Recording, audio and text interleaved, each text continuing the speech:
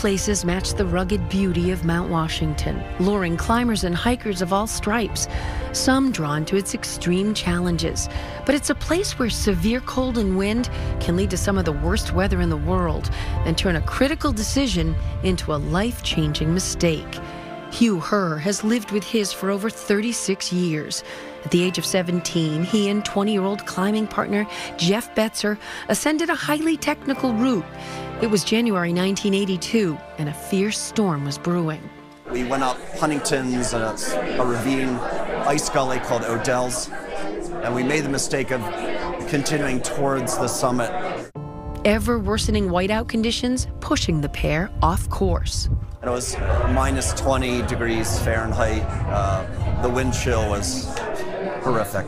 The average depth of snow was to the waist, sometimes to the chest. The path they took forever changing the directions of their lives and of so many others.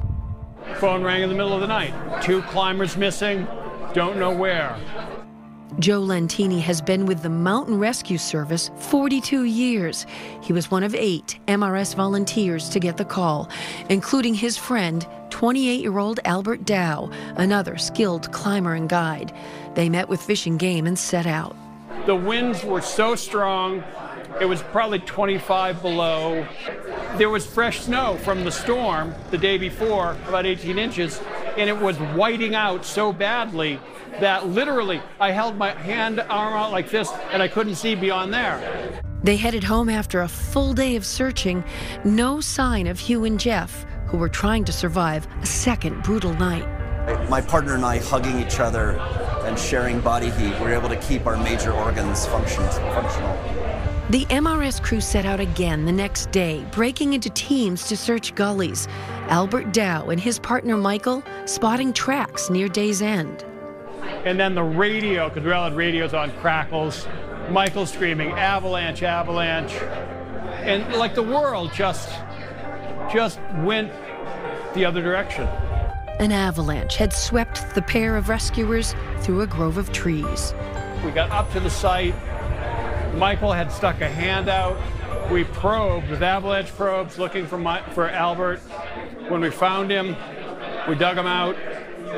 He wasn't breathing.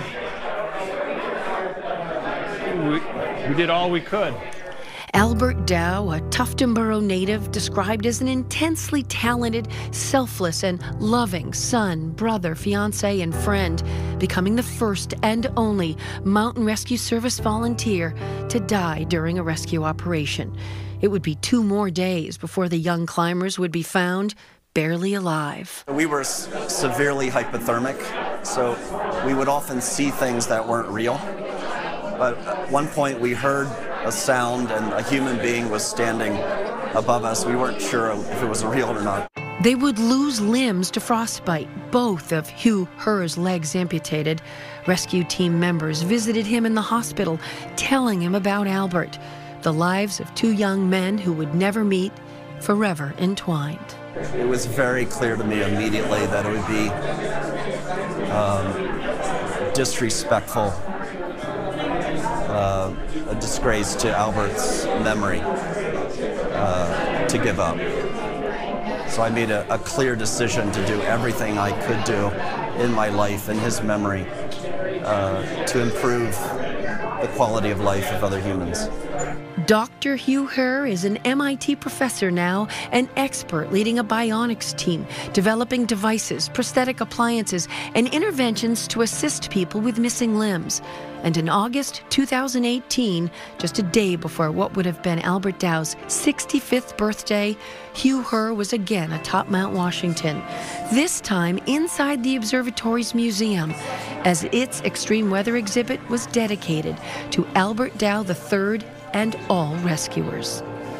His loss changed forever how mountain rescues would be conducted, the workers' compensation issues for those rescuers when they go out, and how people work with each other and communicate and conduct those rescues in Mount Washington and the Presidential Ranges. Over 3 decades later, family, friends, and every rescuer from that fateful day on hand for the tribute.